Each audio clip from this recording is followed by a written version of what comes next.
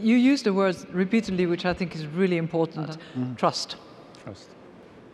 Jeremy, why do customers eventually trust Circle? Sure. It's not so much about trusting Circle, it's about trusting the internet. Now, there are companies that build services and value on top of it, of course, but fundamentally that open network, it delivers just an incredible amount of utility value for people, and that's what they ultimately trust. They trust things that do more for them.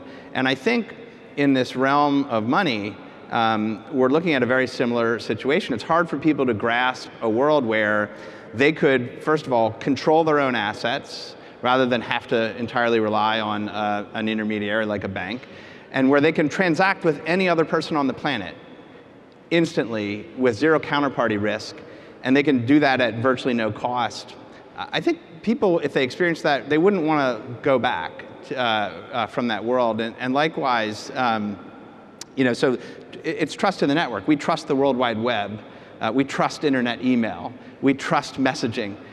No government controls those. No corporation controls those. Those are decentralized networks of open source technologies that creative engineers are building and implementing and scaling. And we all trust in that public infrastructure.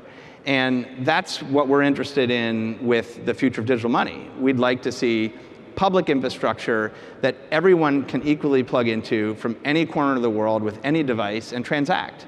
That's transacting for a transaction in a market, or it's transacting as part of a supply chain, et cetera. The classic centralized clearing and settlement systems, whether they're administered by a central bank or administered in a public-private system or entirely by a centralized commercial operator, we think will go the way that those things have gone in the world of media and communications and retail. We'll see much more decentralized systems, actors being able to participate directly, and consumers and businesses are not going to want to look back.